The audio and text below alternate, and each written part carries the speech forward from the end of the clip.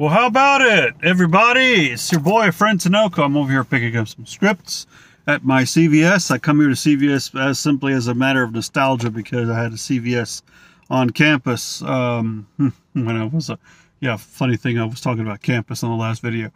But anyway, how about it, Tiger fans? Both Jalen Duren and Emoni Bates are coming over to Memphis to play basketball. Just heard from Dick Vitale even took the trouble to post a specific video about it on his personal B. It's awesome, baby! Whoop-de-doo, skippy-doo, we're gonna see not one but two diaper dandies in Memphis. Bet y'all did know I could imitate Dick Vitale like that. I got other ones up my sleeve, I tell you what. But yeah, it's awesome. But you know how even the last guy on the bench in Memphis, you know, we have such a talented roster coming in for basketball. Vegas has some very probable odds for us to listen to me. And I have no affiliation with the University of Memphis. For the University of Memphis to make it and win the national title game and win the national title. Ain't that awesome?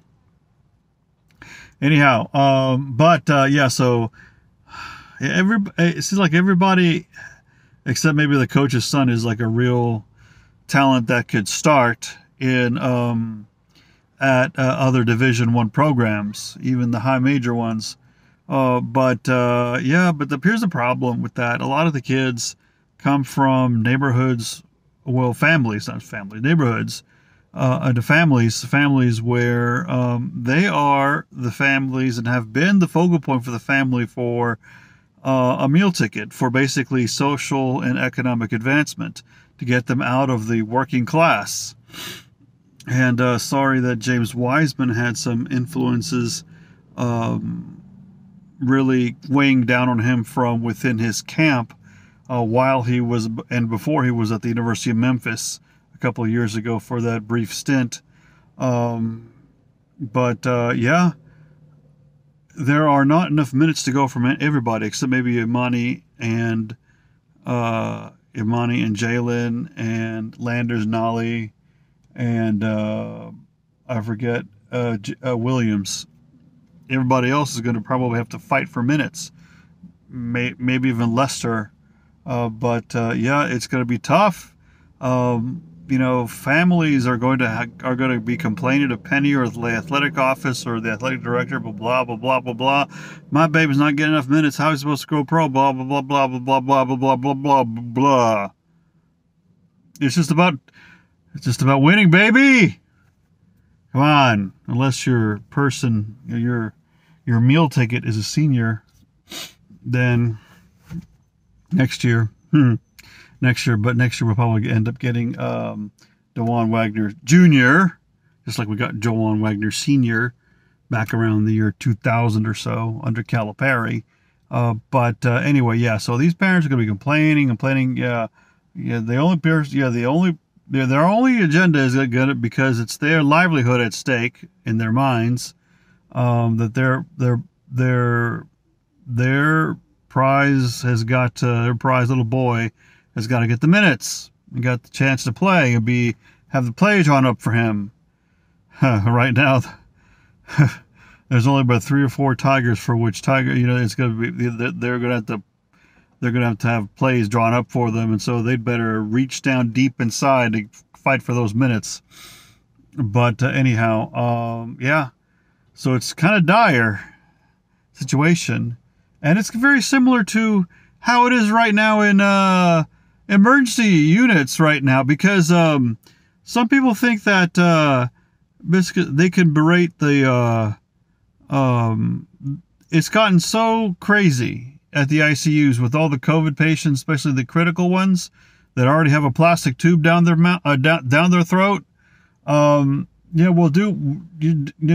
them this, give them that, give them that horse medicine, give them that cow medicine, give them this other therapy that may no longer be available anywhere because it's on back order. So and so and so and so.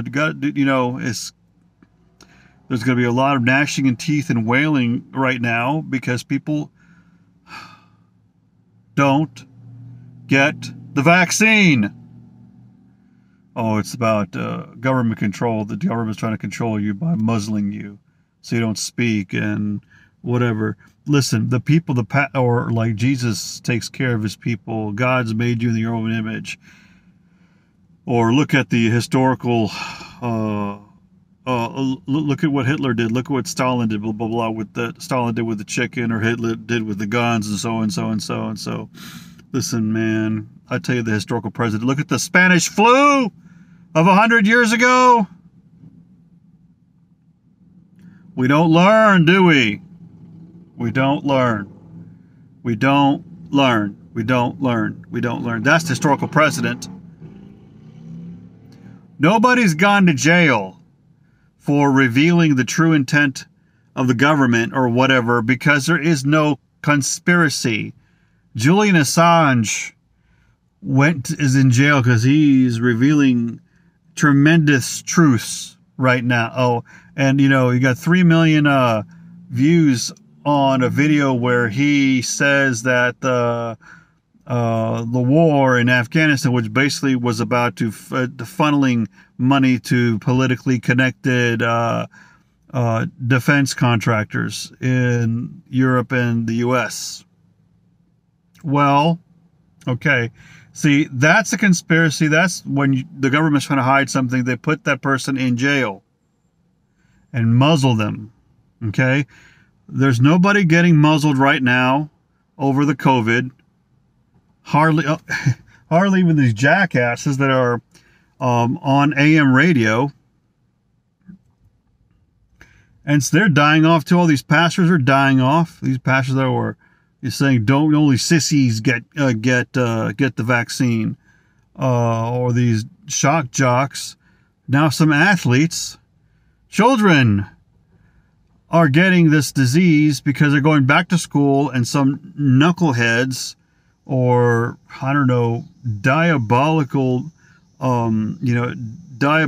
political beasts are who have the vaccine themselves, are trying to get people to resist the mask mandates that local jurisdictions are putting on their schools.